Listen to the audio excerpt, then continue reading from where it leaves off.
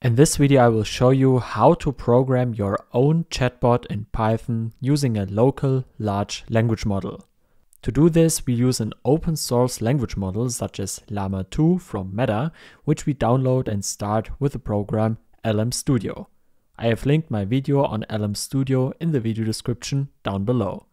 The highlight of our program is that we use the Python library OWN AI. But wait, we want to run the whole thing locally and without using an API. So why do we use the Python module OWN AI? That's true, but what if we want to use a representative of the GPT family from OWN AI instead of the Llama language model later on? And that is precisely why we are building the program in such a way that you can switch to a local model by adding just a single line of code. First of all, we install the Python module OpenAI with the command pip install OpenAI and import it into our program. Don't worry, we will not use OpenAI's API, but only build the construct in which you can then easily switch between the different language models. We now define a string variable in which we store the API key.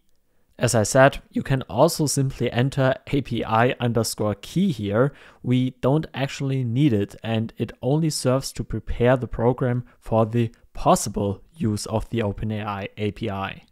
Now we define a list called talk in which we store the chat history. We use ChatGPT as the system instruction.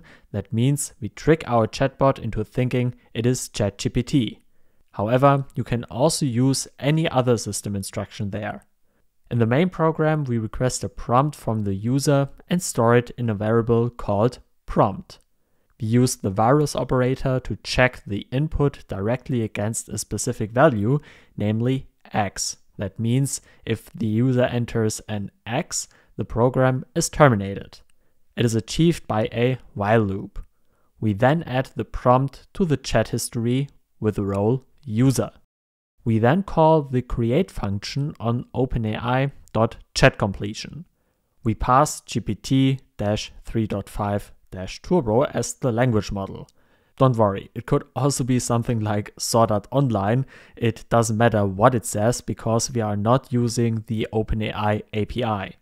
However, it is important that you assign the list with the chat history to the messages parameter. The result is saved in a variable with the name response.